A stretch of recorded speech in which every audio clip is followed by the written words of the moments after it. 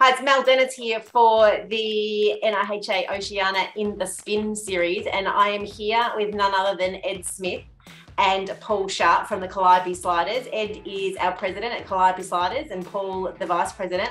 Welcome, guys. Thanks for joining us. You're holding a ribbon show this weekend to raise some funds for the Calliope Sliders State Championship and the NRHA Oceania Regional Finals. Fantastic.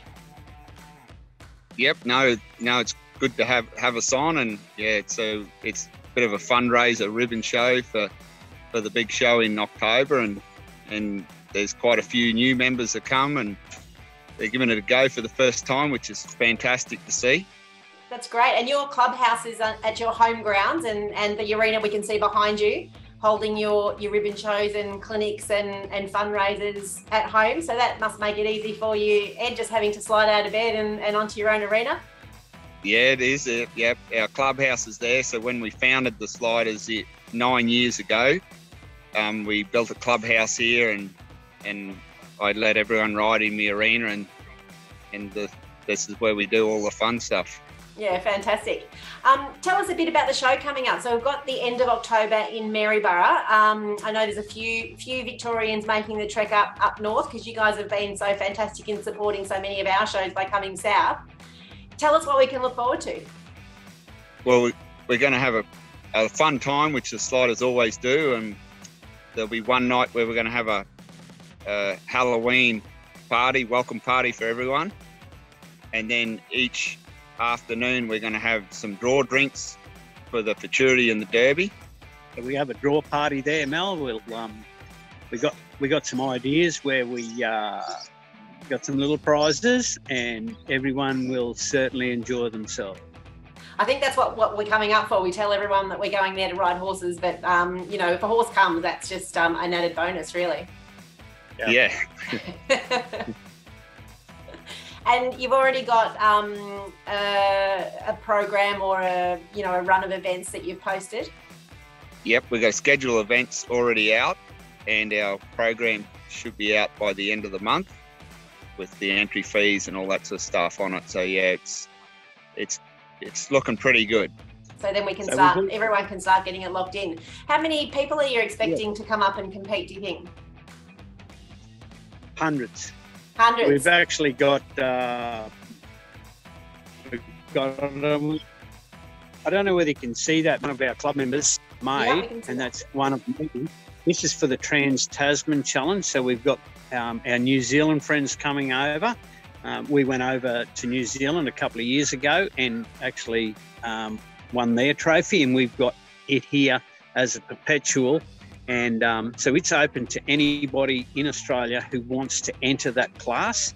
So it's a non-sanctioned event. It's going to be the last event on our program, and the New Zealand guys are coming over. They're great sports, and looking forward to great competition there. So we'll also have participants coming from Japan, and we're expecting as people far away as Western Australia. So it is the NRHA Queensland State Show and the Oceania Affiliate Championships. Yeah. And how great is the Oceania just for connecting with other reiners, like for example in Japan, that we haven't really, I guess, done before?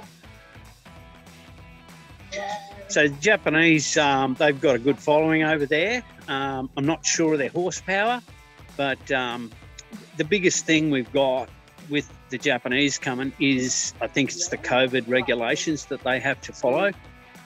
So just right at now, we're hoping they're going to come out and support us.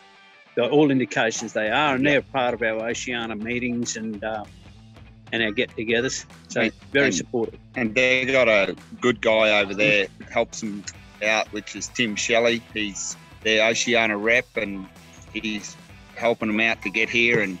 And in time, I think what they're after is they want horses over here and train, and then come and ride here at our NRHA shows. Yeah, perfect. We've actually been in contact with Tim, so we'll be doing an interview in the spin with them very shortly, but excited to be able to catch up with them live up there in October as well. Yeah, cool.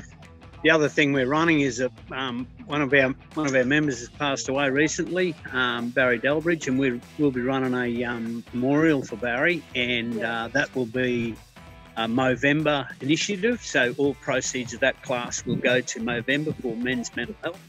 Fantastic. Very, very prominent everywhere in our country, so we need to support that best we can. So that'll be another well-supported event, I'm imagining. It's for men's health. Yeah, absolutely. Great cause. Well done, guys, for getting behind that. And hopefully we get every competitor putting in an entry for that class. Yep. And we're hoping that each afternoon, like, we'll run that the first afternoon, and then the snaffle bit maturity the next afternoon, and then the futurity, and then the derby. Each afternoon have something pretty cool to do, and then finish early enough where we can all get together and have a bit of a good time and socialise. Get socially excited. Yep. So you guys do a fair bit of travelling for your shows. As I mentioned before, you've been down to a number of the shows down south in Victoria. What's some of the travel tips that you've got for people doing the same trek but coming up to you guys this time? We've got a full list of camp spots that we use. What we found is the best camp spots and strategically placed in a trip. If, say, we were going to Victoria, it's the same on the way back. So if you wanted to take the coast road, we've got some specific camp spots there, and the same going through the centre down the Newell Highway. So we hope to put that information out on our webpage so that guys who want to travel can follow that specific route, and we can give them phone numbers and campsite phone numbers that they can contact if they want to camp in a specific spot. Fantastic. Yeah. Well, I'll pop you the link to your webpage as well in the comments of this video. So if anybody is looking to travel up north from, no matter where, you might need to have a stop or two stays overnight. Jump onto the page, I guess, closer to the time and work out your travel. Yeah. Either that or they can give us a ring, Mel. We're only too happy to help them. Yep. Easy. Fantastic. Yep. Tell us a bit about the ribbon show you've got happening this weekend. So we just got the ribbon show happening, and we run these shows purely to get people into reining. Some of the classes is any gear. So we've got a non-sanctioned. So we've got a dressage lady coming that's pretty high up in dressage, but pretty excited to come along and have a go. And then we've got some other ladies that have never been to a show ever, never even been in front of a judge, and they're coming along and having a go, and they sort of come from clinics that we've been doing here and at other places, and come and try days that they come along and they go, we can get in front of a judge, and we've got Rod Osborne being the judge, and he's really nice to people and welcoming to them, and which makes them feel a lot better just to get into that pen that first time and have a bit of fun. Yeah, that's fantastic. We've been with the arena issues we're having with the VRHA. We've been doing a few come and try days down in a smaller arena in Gippsland, and they've been really successful and amazing the people that are coming to give it a try who haven't even done a Western lesson before. I found where we're up here so far away that people just think they can't do this stuff, and when you have those come try days and open days, they do come along and then they join in and have some fun with it. So and we always put them on a horse that can spin a bit, and they get excited about that, and then they end up coming behind a horse. Hooked up.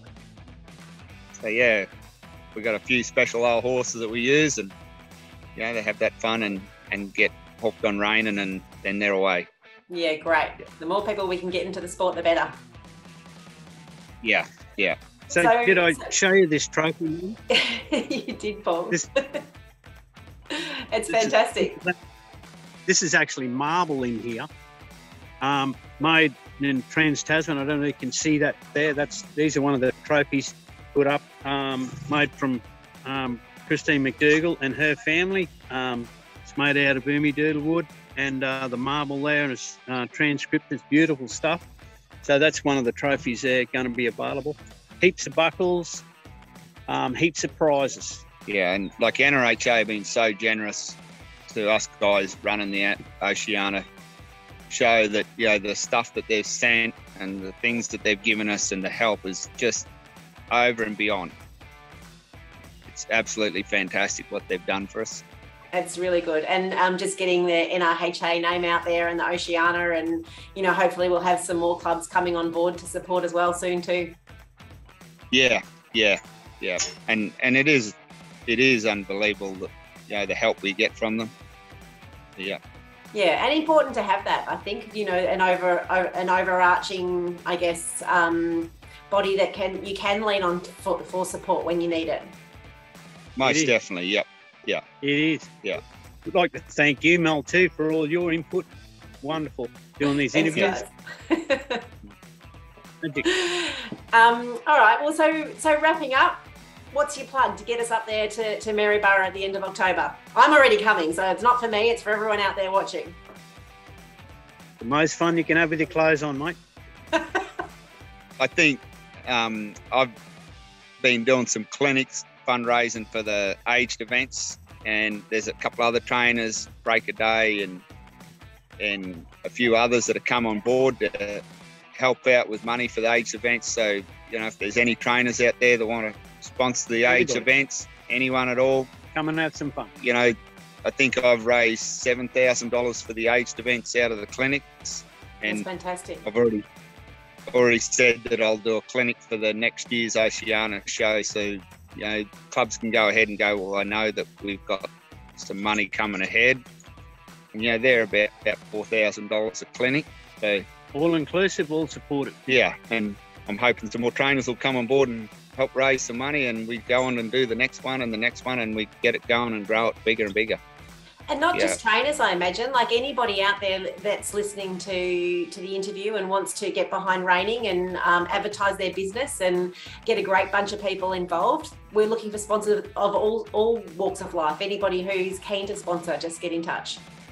Most definitely. We've got one lady sponsoring us, bringing along her marquee to do talks with people about how to maintain their small properties and get grasses growing better and that sort of stuff. So she's going to have one-on-one things with talks with people, and I've done a bit of it here, and it's been fantastic, like getting my country a lot better, and I can run more horses and stuff like that. So she's going to be there doing one-on-one talks with people, and very informative. Very, very informative on how to maintain your land with horses and cattle and grain and all that sort of stuff.